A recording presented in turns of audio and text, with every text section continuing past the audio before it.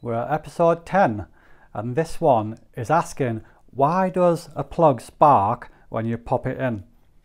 Now, back in episode 2, which was about 7 mistakes when changing a plug, if you look in that episode, you'll see loads of photos of what can occur when changing plugs and the issues you get with plugs and sockets. And there's some photos on that one that you can have a look at.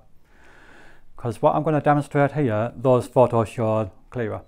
Now, so the issue is, and I get this asked quite a lot, when you go to, say this is a socket or an extension, it doesn't really matter, or an adapter, and you've got a plug and you pop it in and you get sparks at that time, or you hear a crack, something like that. What's that all about?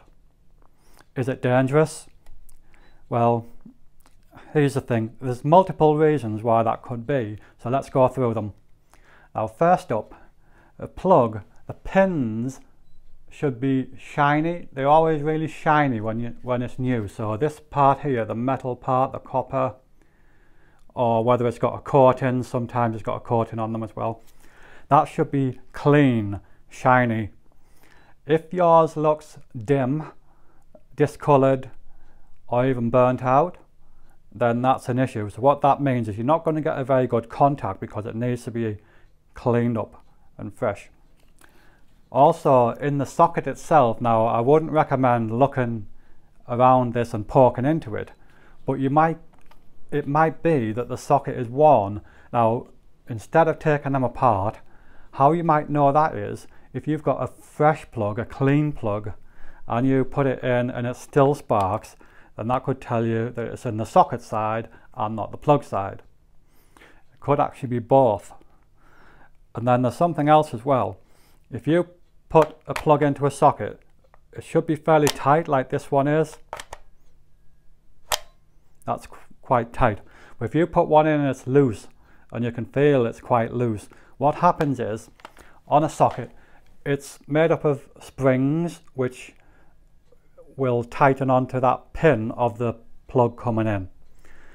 Over time, those springs get less springy and they move apart slightly. They also get worn and they push out.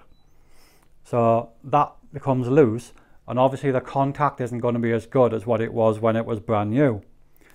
So the freshness of the pins, the freshness of the socket, and the actual connection and strength and springiness of the back of the socket itself.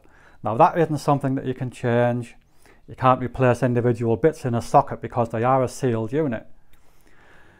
What you should do is, first of all, if you're going to change a plug, and I'll cover this in another video, you should really replace it with a molded lead. That's the easiest option.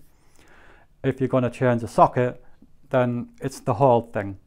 And again, I would get someone to do it if you're not sure how to do it yourself. I did cover changing sockets because there are a lot of issues with that, and that was episode 3.